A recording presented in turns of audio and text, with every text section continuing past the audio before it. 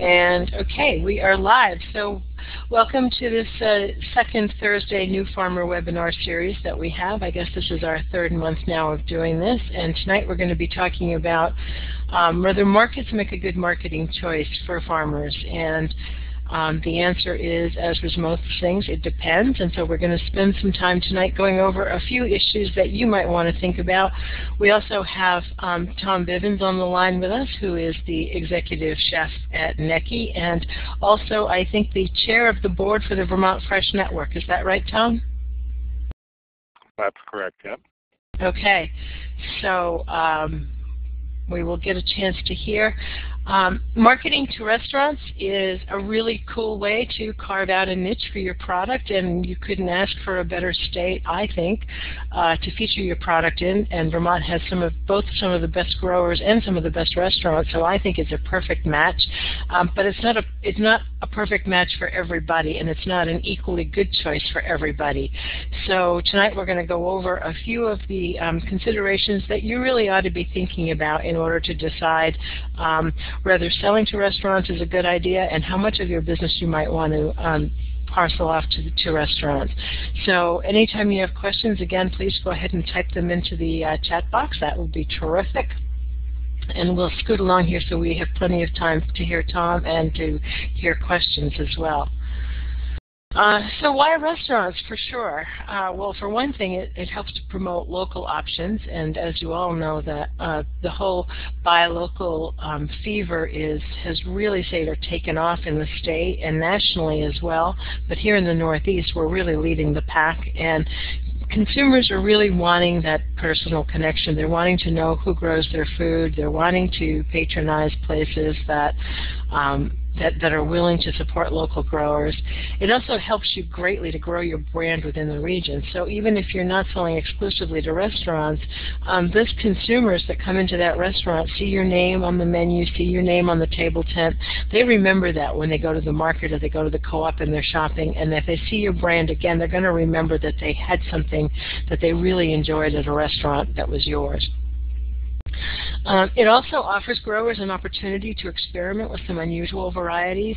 Sometimes consumers are a little slow to take risks regarding fruits and vegetables that are unfamiliar or meat products that are unfamiliar to them.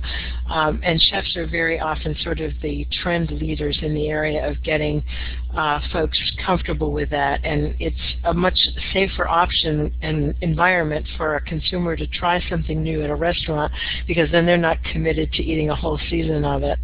And they get a chance to try it when it's well prepared, as opposed to trying it at home where they may mess it up and not enjoy it as much. It also offers an opportunity for experiment.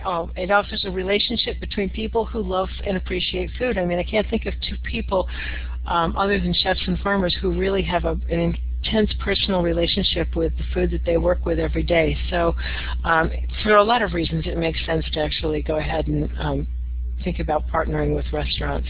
And I'm realizing now that I've put in lots of photos of food in the thing, so I hope you all had dinner before you signed on. So okay, I'm going to go ahead and start on some of these questions now. And again, there'll be some downloads that you can download off of the website, so you don't have to worry about taking notes or anything, and this session will be recorded. But the first question that you're going to have to ask yourself and be honest about is, do you have adequate production experience? Excuse me. And there's a couple of reasons why you want to think about that. The first of which is that restaurants typically will look for high-quality product, which means that growers with some production experience are usually going to be a bit more successful with this market than beginners, who are more likely to have inconsistent results. And chefs are also very often going to be looking for sort of those season extensions, so the early season, late season availability, and sometimes that requires some expertise on the part of the farmer. And the final thing is that chefs are going to want, again, these sort of unusual things. They may want heirloom things, and all of those are certainly very, very doable in Vermont and in the Northeast, but the problem is that sometimes it takes a little bit more production experience to get really consistent results over time with those kinds of things. And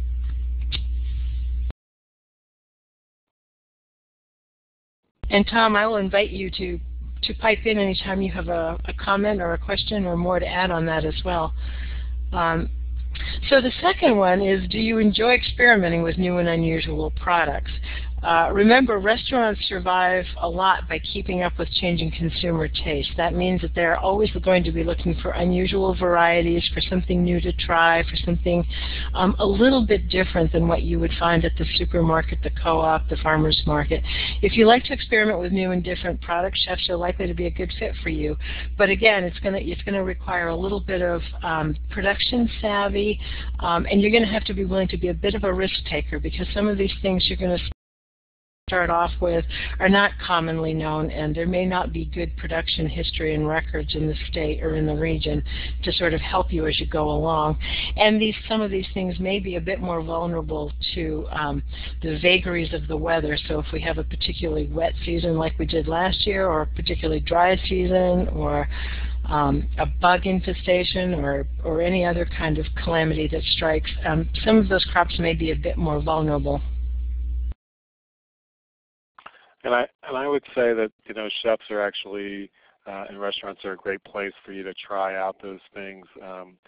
Chefs are very adventurous, generally speaking, and want to have the latest, newest thing in their restaurant. And so I think if you have that kind of adventurous spirit, this is the best way for you to, one of the best ways for you to do that. And the other thing is, chefs are really, we're sort of frustrated gardeners and farmers ourselves. So we're looking through seed catalogs, and we're trying to figure out what would be new and interesting to have in our restaurant as well. So through the use of the resources that are out there for us. So I think it's a good opportunity for you to have a partner who wants to help you grow new and interesting things. So. Right. So the next couple of questions for you to wrestle with when you're evaluating this as an option is, are you diversified enough and are you flexible enough? And the diversity really speaks to the fact that depending on where you're located, restaurants will tend to buy smaller quantities more often, and so basically it's in the farmer's best interest to have multiple products to be able to offer to help sort of fill up that delivery time and to make it worthwhile. So for example, if the only thing that you're raising is fingerling potatoes, it's probably not going to be worth your time in the long run to be making trips for just that one product. So you're going to want to have sort of a portfolio of products. And the flexibility piece, excuse me, one factor that impacts the farm-chef relationship is that restaurants usually want small quantities delivered more often, because they really sort of they market on freshness, and it's important for them to have top quality and very fresh products. So that delivery thing can create some stress on farmers. Chefs also have certain windows of availability which may not mesh perfectly with farming schedules, so you need to consider whether or not you're willing to accommodate those needs in those scheduling needs of the restaurants, because they have busy times, they have slow times, you have busy times, you have slow times. The two things may not always mesh. So it's not at all impossible to do. It's easy to negotiate, but it's something that you're going to want to think about. How flexible can you be in terms of your delivery schedules, your ordering schedules. Likewise, chefs are also going to have preferences for certain cuts, and farmers are going to have a plan for selling all the remaining things that don't necessarily get bought up. That's starting to change a little bit, I think, Tom. I don't know what you're seeing out there, but it feels to me like I'm seeing more and more of those odd cuts that didn't used to sell turning up on restaurant menus these days. Right. Well, I think that's true. I think chefs are trying to lead a charge for a more sustainable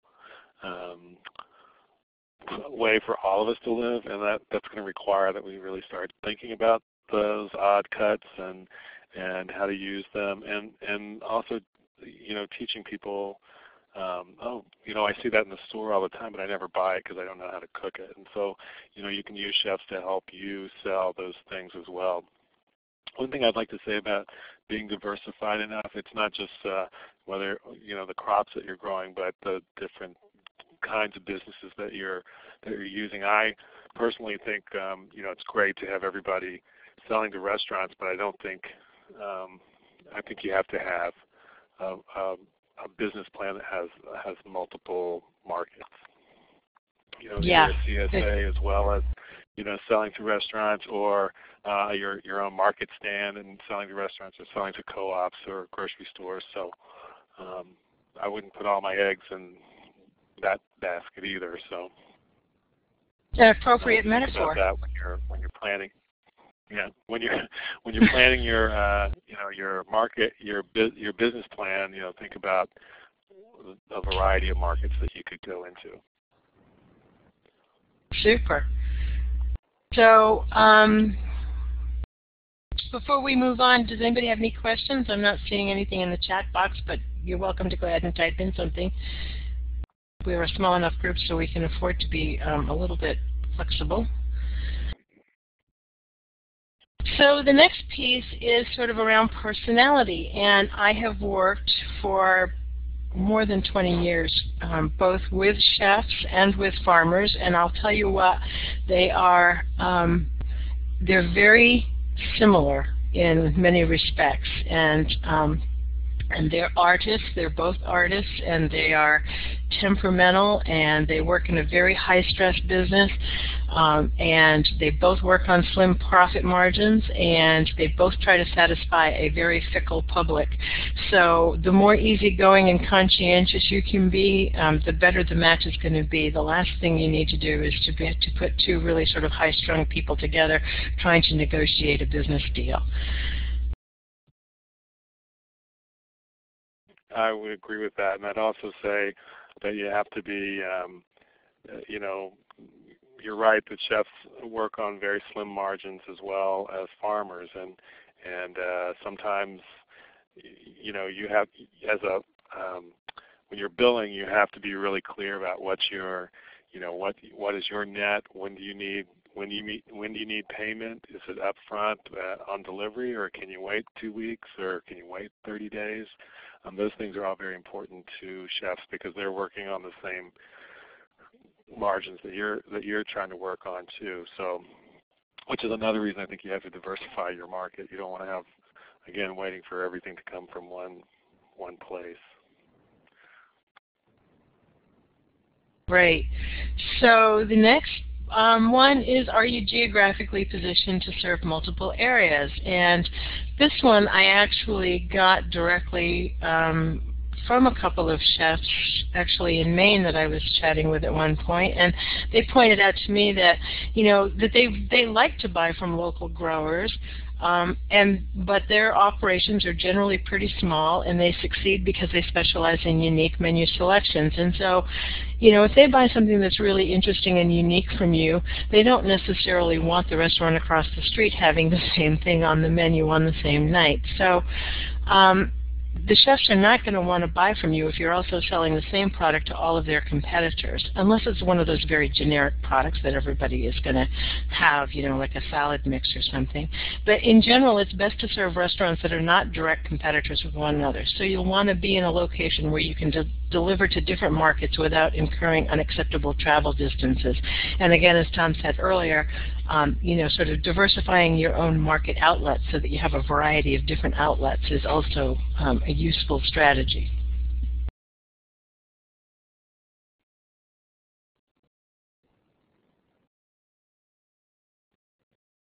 And the next consideration is, can you offer extra value? And by extra value, I mean that sometimes getting a restaurant account will hinge on being able to offer something additional, something extra. And it might just be as simple as, can you put together a sample box so that the wait staff and servers can try the product and know what it is that they're going to be selling?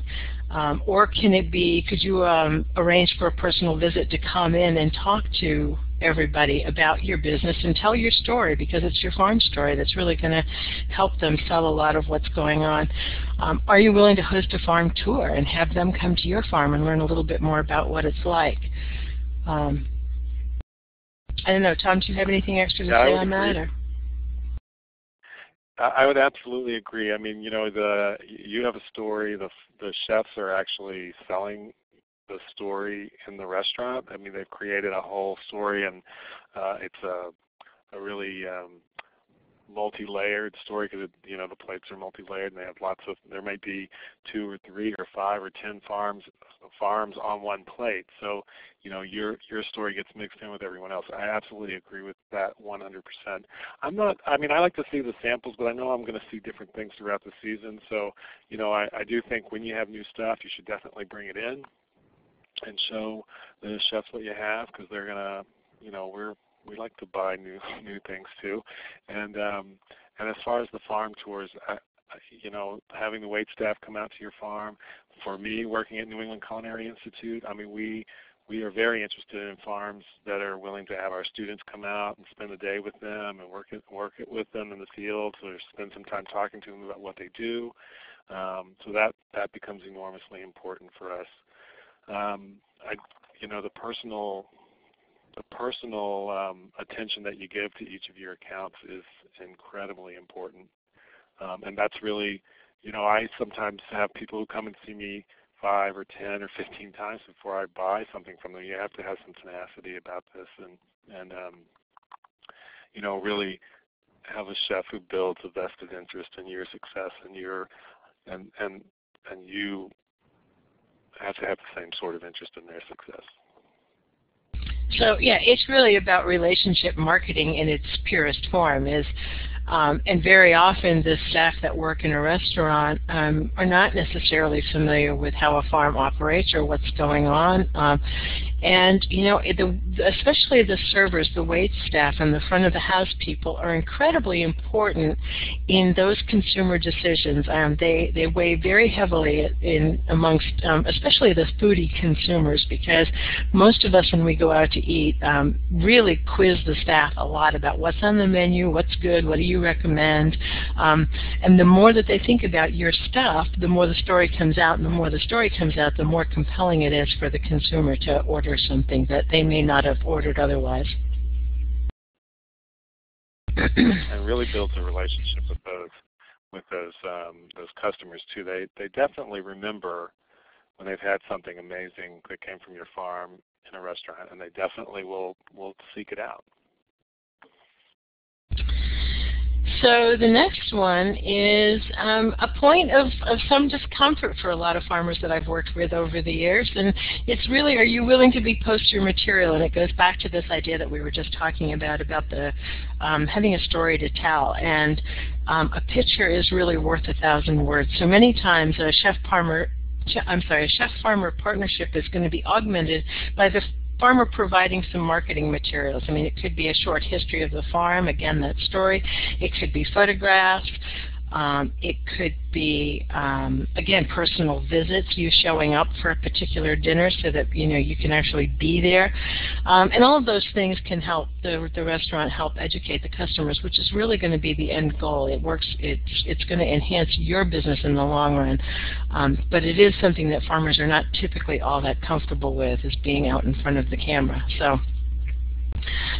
But that's one of those selling points. The more comfortable you are helping the chef create this image of this landscape that we're trying to promote, the more successful you will be, and the more willing they'll be to work with you.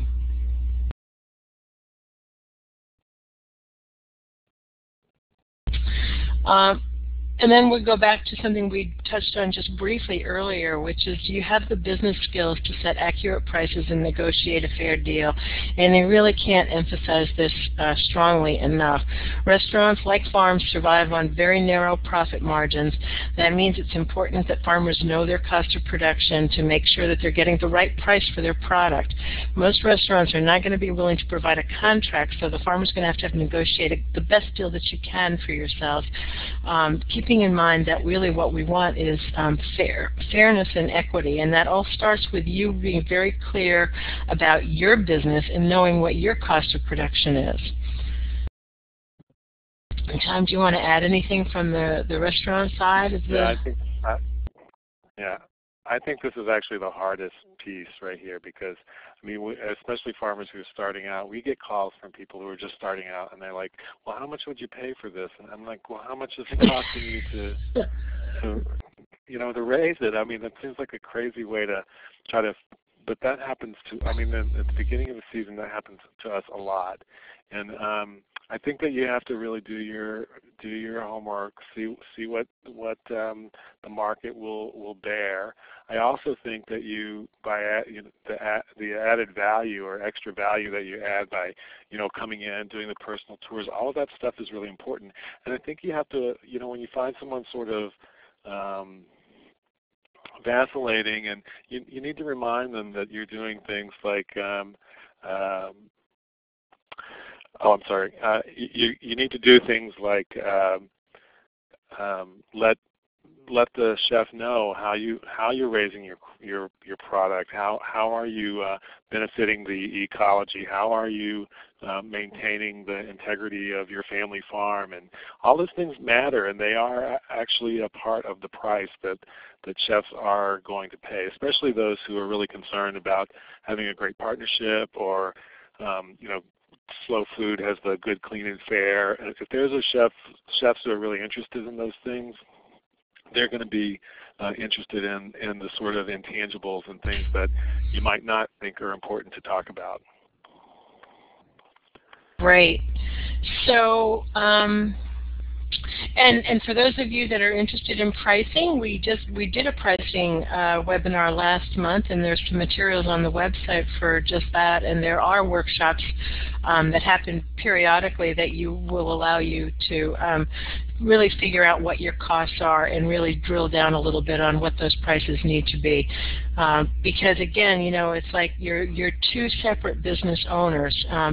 So on the one hand, you've got this relationship going on, which is built on trust, and on the other hand, you're each business owners. You're going to have to cover those bottom line costs if you're going to stay in business. And so the chef is going to be negotiating from a position of what he needs for his operation or she needs for her operation, and you're going to be negotiating from a position of what you need to get. And there is common ground in there. It just is going to take a little bit of time maybe to get there.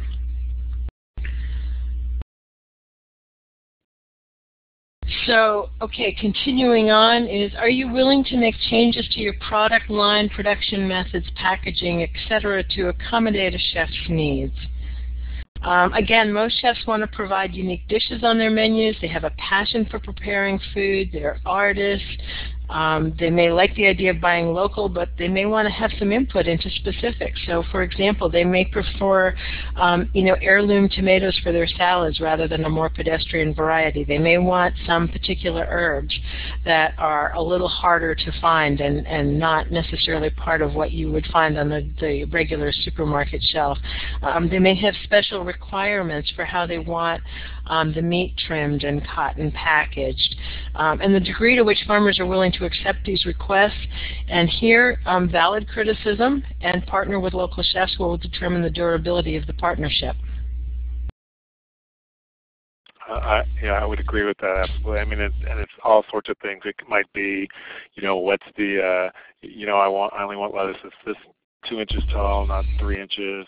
I mean, it can be some really nitpicky sorts of stuff, and you need to be willing to either do it or not. And I think that's important. I also, the product that you bring into the restaurant at the back door needs to look great. I mean, it needs to really reflect your values and your understanding of what the chefs want. So,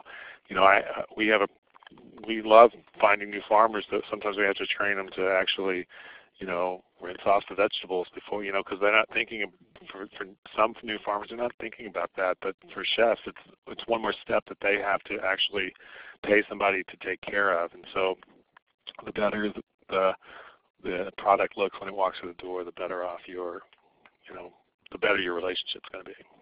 Mm-hmm. And it's actually, even down to packaging. I mean, don't spend a lot of time bundling and packaging until you talk to the chef and ask them how they want it, because it's just a waste of time and money for you to go ahead and package something if they're just going to turn around and unpackage it and combine it all together. So the more communication you do on that, the better. And again, I just want to go back to that criticism thing, because I do know there's been a couple of relationships that I've watched sort of dissolve over this, is that you've got to have a fairly thick skin if you're going to do this. You've got to be willing to hear what people love about your product, but you've also got to be willing to hear about what wasn't quite right and what was disappointing when you delivered those berries and the bottom inch was all sort of mushy because they got picked when they were wet. So you're going to have to be prepared to really sort of toughen your hide and hear the truth, and be willing to sort of work on that if you want these relationships to endure over time. So any questions on any of those? We sort of hurtled through those fairly quickly before we switch to our next steps. And even though we're spending a lot of time talking about sort of things that seem like they're going to be a burden or they're going to be an extra work, I just want to emphasize that I think that a lot of small-scale farmers find restaurants to be a really unique and profitable market option, and they end up having very, very valuable and rich relationships with folks, and I think it's an excellent opportunity, again, to get your products out there. I see we have questions coming in now. Let's see. Kate, the question you gave me about when's the best time to contact chefs, I actually think it depends on what their business is. If they're purely a dinner business, you probably are going to be fine giving them a call, in late morning. That's when they're probably getting their deliveries. Some chefs are really fanatical and are there at 6 in the morning. But I think if you can call them a little bit later, that's fine. If it's a lunchtime business, definitely somebody's usually there by 8 o'clock in the morning, so you should be able to deliver or give them a call or send in your fax with whatever it is that you have available that week or that day. Chefs are pretty savvy now with computers. So there's plenty of opportunities and cell phones, for you to send information. Yeah. Yes, they're good with cell phones too. So I think that there's plenty of opportunity for you to contact them in different ways, and no chef is just like really no farmer can survive without a computer or a cell phone anymore. You need it for your business practices. So I hope that kind of helps you there.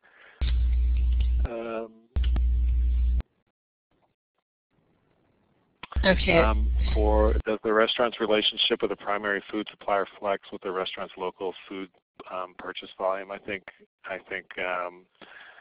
so, and I think who their primary food supplier is. I think it sort of it changes for everybody. I mean, Necki has some what we call a primary food supplier. Is providing all of our sort of staple products, but all of our vegetables and things like that we're trying to buy from local farms. And for some local farmers, they don't want to deliver and they don't want to do that, so there's more and more opportunities to use a company, a food company, to be a distributor for you, and that seems to work out pretty well. But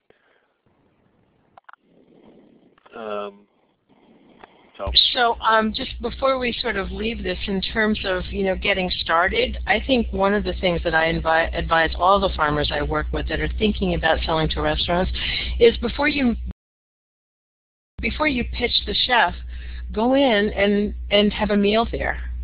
Check out the menu, see what it is that they specialize in, see what it is that they're most proud of, see what kinds of customers they have, see what kind of turnover, see how many meals they serve. Are they a breakfast and lunch place or a lunch dinner place or dinner only? All that information will really help you to be able to package the best pitch that you can when you actually go in there, because you'll be speaking then from a position of knowledge. And most chefs, I would imagine, would be very flattered that you took the time to do your homework. Yes, I would agree with that 100%. I also, I think that it's, again, with computers, there's plenty of information out there. You can read restaurant reviews. You can see what they're looking like. You can look at their current menus. So if you walk in, you've got some idea of what they're actually, what they're doing, what they're providing. And even when you go in yourself, you can look at the quality of the product that's being served. I think that those are all great clues for you when you go in to sell your product. So, okay, I want to, you can certainly continue to type in questions as you go, but I want to switch over now to talk just a bit about the Vermont Fresh Network, which is a terrific resource that we have here in this state. And I suspect that there may be similar organizations in other states. But Tom, do you want to give us a brief overview of the Vermont Fresh Network? Sure. The Vermont Fresh Network is purely a farm and chef partnership. It was started originally 13 years ago, and I remember when all those people came to talk to me about the Vermont Fresh Network, and I thought it was a great idea. New England Culinary Institute was one of the founding members with the state of Vermont Ag Department and a number of other really concerned restaurateurs and farmers. They all got together and decided that they wanted to create this partnership that was really based on a handshake. It was a handshake deal, and it has really sort of started in the Chittenden, Madison, Washington County areas, and then it really has sort of taken over in the whole state.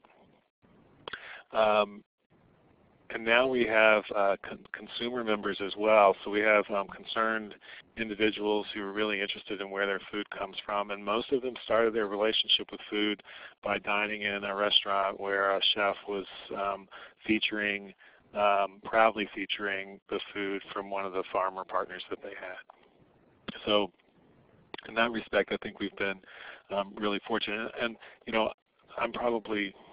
I can't see any of you, but I imagine I'm probably older than all of you. And when I was coming up, you went to the grocery store. There was one kind of lettuce and maybe a couple of kinds of tomatoes, and it was all very seasonal. And as a result of dining trends in this country in the last 40 years, you can go into grocery stores and get hundreds and hundreds of items that just weren't available in the last 30 years ago. So. And that all really started because chefs were demanding certain products and getting them, and so I think the partnership with chefs is one of the strongest that you can have for building your brand. They are more than willing to help you build your brand, and they hope that in the long term you'll continue to stay with them. But I'm finding even now in Vermont, it's been so successful, the consumer part of your market, that I'm getting fired from some of the farmers that I use because they now have markets that are more more profitable for them. So I think that's all been very good for the partnerships have been very good for farmers and for chefs. And so it's a membership organization. So sorry everybody, I didn't mean to make you dizzy. It is a membership organization. It's based on fees that you pay on a yearly basis. It provides you with all the information about what we're doing as an organization, but also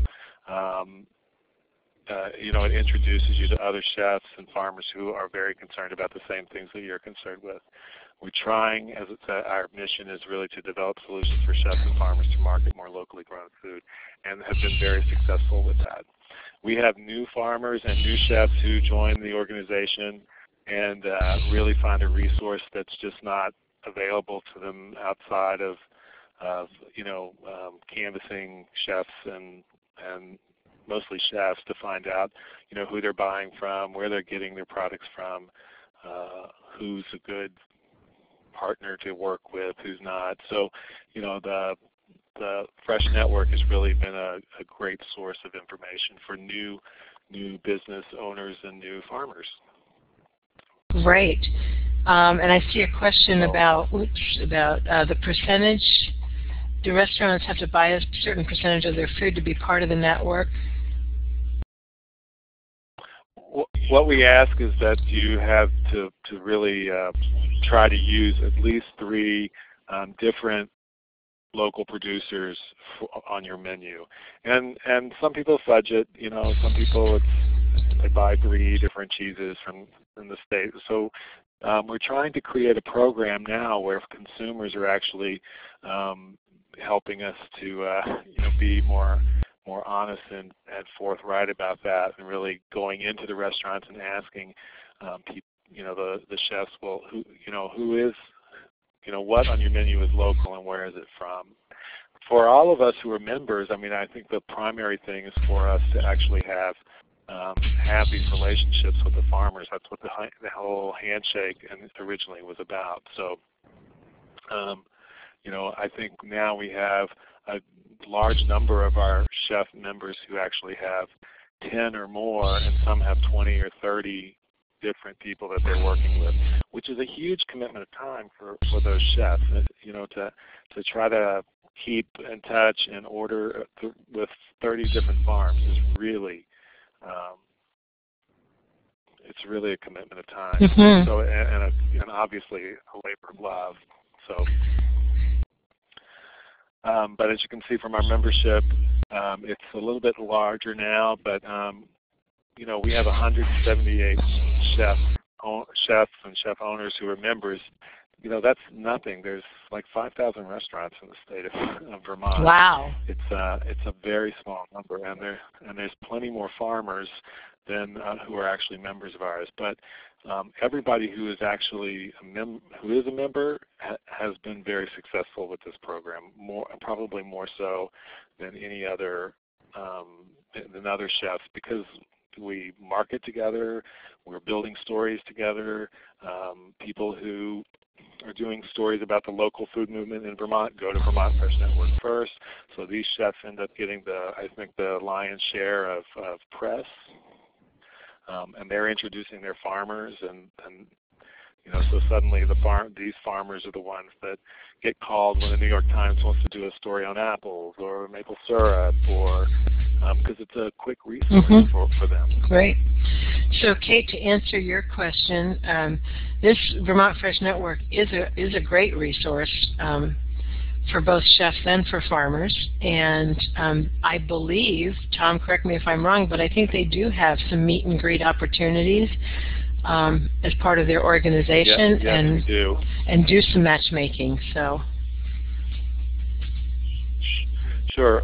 There's a couple of things. One, all of our members have you can use our website to advertise the products that they have, and we're trying to work to create a system where you could, order through our website from different farmers to get different products in your restaurants. And then we also do, I think last year we did 4 what we call sort of dating services.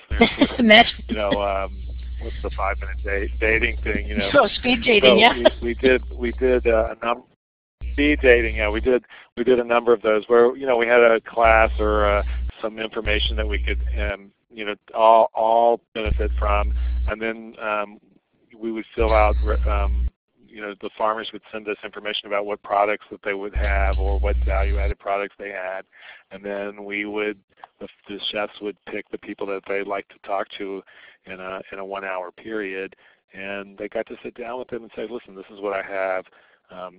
Chefs could ask questions that were relevant to them or things that were of interest to the chefs, and then they could build relationships from there.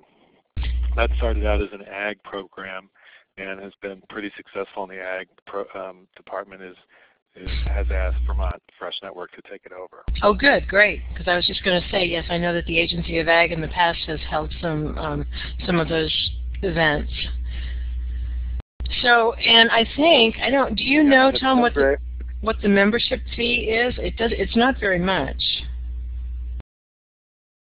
No, I think I believe the last time I checked it was $35 for farmers, and I think $50 for restaurants. So institutions like New England Culinary Institute are like $100 or something. So it's pretty reasonable. So for the less than the price you pay for a newspaper, you could get a membership to this, which would get you access to sort of behind the curtain website, so you can see what people are selling, what's going on. You can, even if you're not there yet, you can still sort of be an observer and a participant. Right. Even as a I mean, it's a great resource. You know, you can really look at what other farmers are growing in your region, what's working for them. You know, it's just a great resource tool. And certainly as a chef, it's definitely, when I'm trying to create new menus or looking for new products to use, it's the first place that I go to look for those things. Great. So again, we've just got a couple of slides here on sort of why restaurants, and these came from the from Vermont, from Megan at Vermont Fresh Network. So there's a little bit of overlap here, but again, it's really sort of about, you know, professionals highlighting your products. It's that branding, which is good. It's a win-win. And then again, it's the away from home dining market, and that's you know, that's an area that continues to expand. More and more of us eat more and more of our meals away from home, so it just makes sense to find out who's cooking those foods and partner with them. You know, it's interesting. In the state of Vermont, people are really, I mean, people come to Vermont because the state has done an incredible job of selling the Vermont seal of quality. So people come to this state thinking already that they're going to get the best of the best, and then that's exactly what happens. They're getting great food, and they're going, gosh, I'd never get anything like this fresh or this amazing in Boston or New York or, you know, Hartford or wherever they're coming from up here. And just as you saw with the Shelburne Farms, I mean, there's plenty of restaurants that are doing exactly that. They're listing all the products that they have and where they came from and where those places are located. And people are actually going and looking, you know, stopping by those farms and stopping at those farmers markets or cheesemakers and really getting to know the people who are producing their food. And for me, that's exactly what I want them to do. I want your farm to stay where it is, and I want it to be a picturesque and beautiful place, and I want people to stop there and say, oh wow, I was just at, you know, Main Street Grill, and I had your carrots, or I had your beef, or whatever it is. So, and of course, again, you know, it doesn't hurt to have your name on the lips of a large number of consumers, and restaurants, again, are one way to do that. There's a lot of festivals, and I had an out-of-state friend of mine recently. I was chatting with her about something, and she said, you Vermonters are really food obsessed, aren't you? And I said, yeah, I think we are, but we're very happy. Well, you know, and it's funny. I've gone. I'm a Slow Food member as well, and I've gone to Terra Madre in Italy a couple of times, and I'm always amazed, one, that people from other countries are really aware of what's going on in Vermont, and I'm always amazed at how many people around our country are going, how do you guys do this? I mean, it's Vermonters are eating more food bought locally per capita than anyone else in the country, and that's huge. It's not this gigantic number or anything, but it's actually twice as much as the next leading state. So, you know, we do take food very seriously. We are very, I think, as a people in Vermont, very concerned about our environment and what we're looking at on a daily basis, and how we want to live, and I think that comes through in our commitment to the quality of food that we're eating. Again, with Slow Food, they're doing this thing right now called Time for Lunch, and it's about providing local food in schools. And I had to call them and say, well, you know, we're already doing that, and we're already doing that, and we're already doing that. So, you know, I'm happy to send a letter to my congressman, but, you know, you might want to come and see what we're doing, because we're already there. And you know, for such a small state, we're having a huge impact on and what other people are doing. My chef friends from all over the country love coming here because there's just stuff going on here that they're not seeing in other places. And the Vermont Fresh Network, for me, there are other organizations around the country, but they're not doing as good a job as the Vermont Fresh Network. Well, there you go. You've got you're all sitting in the perfect place to get in on the ground floor of a really exciting food movement in this country. And Vermont has been a sort of a laboratory and has been light years ahead in production, in sustainable ag, in organic, in local food, in all kinds of these things. So it's kind of an exciting place to be right now. Just a couple of reminders about making your pitch to a restaurant, and this again comes from Megan Sheridan, who's the Executive Director for the Vermont Fresh Network, why are you growing what you are growing? And what's the taste like? What's the difference? I mean, remember, you're looking for unique. You're looking for something special because a tomato is a tomato is a tomato. So you're going to have to make your tomato be special. Again, that story I can't emphasize enough is the story behind your farm. Is so very important. It's why we all work so hard, is because we want Vermont to have a diversity of small farms, and we want them to be profitable, and we want them to be to have a great quality of life. And then quality is obviously an important consideration. And so, what do you do to ensure your quality? What are your growing standards like? How do how is the chef going to know that the stuff that you put in your sample box, which is of course your best stuff that you have available because you're trying to make a pitch, how's the stuff they buy going to measure up against that? And how are you going to ensure that week after week that quality is going to stay high? And this is just another example of this sample box that we've alluded to a couple of times. And, really showing your best stuff. It's a chance to really sort of, strut your skills and strut your wares. And it looks beautiful, and it's gonna impress the heck out of somebody.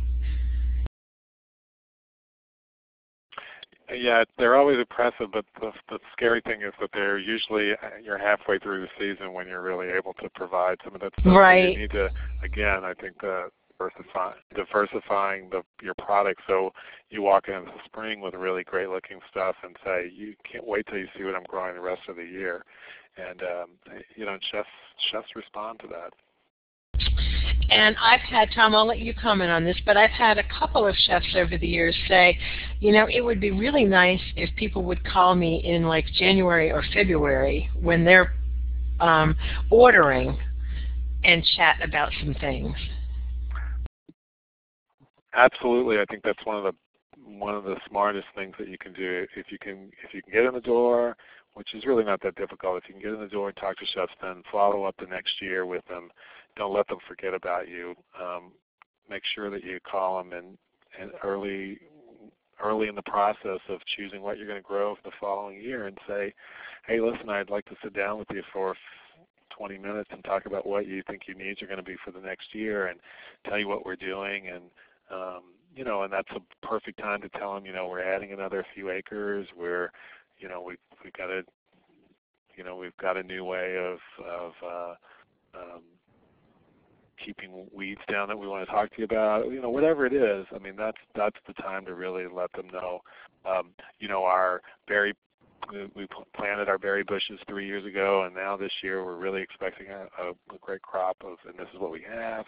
I mean, those are all perfect things to talk to them about in the off season and keep them thinking about what you're going to do.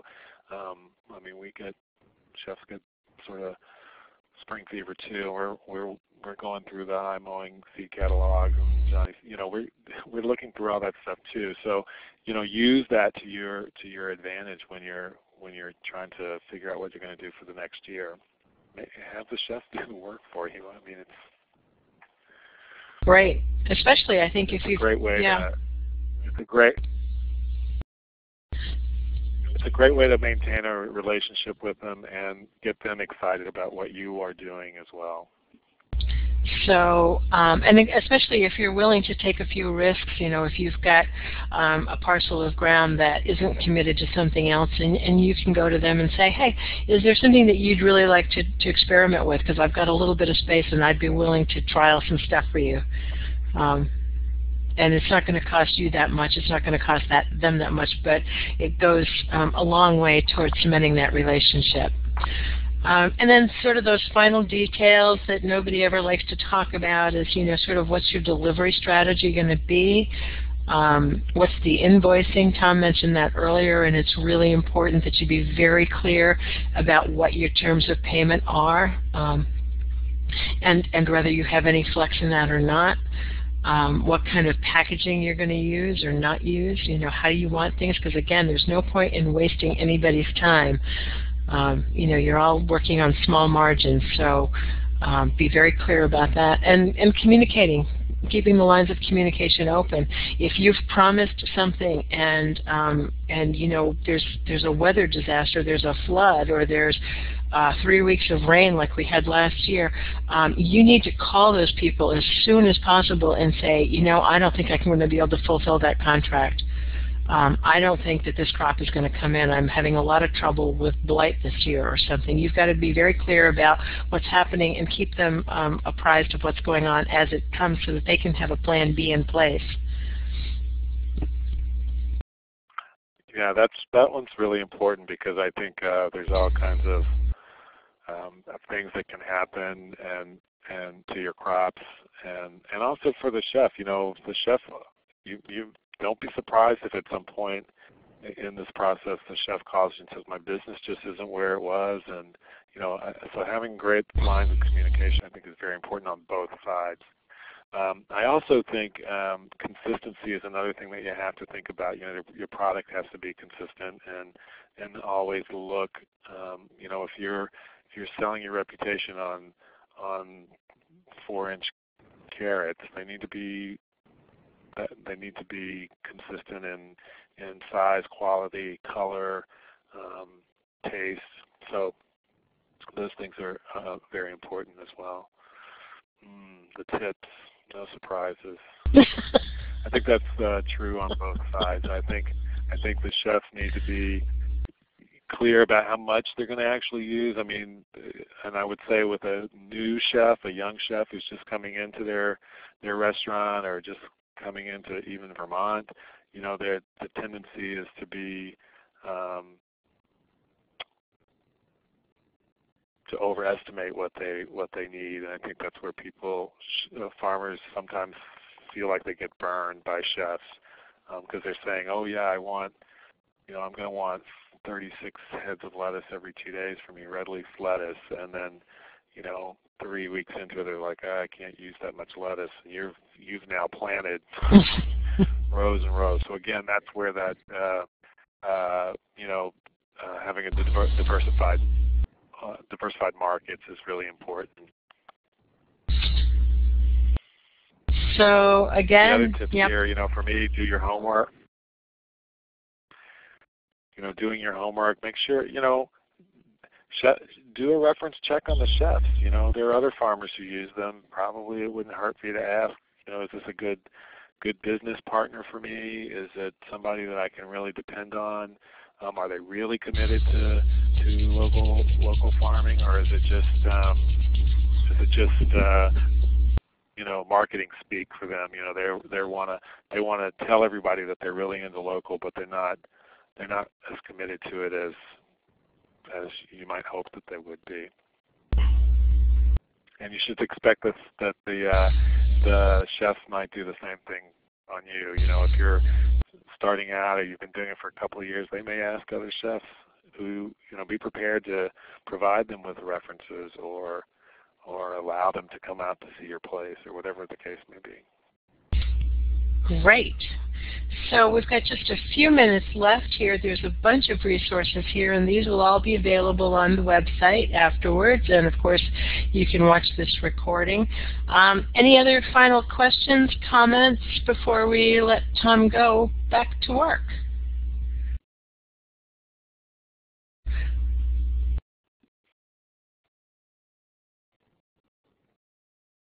looks like everything's pretty quiet. I guess we covered the waterfront. So, Tom, thank you so much. I'm looking at these.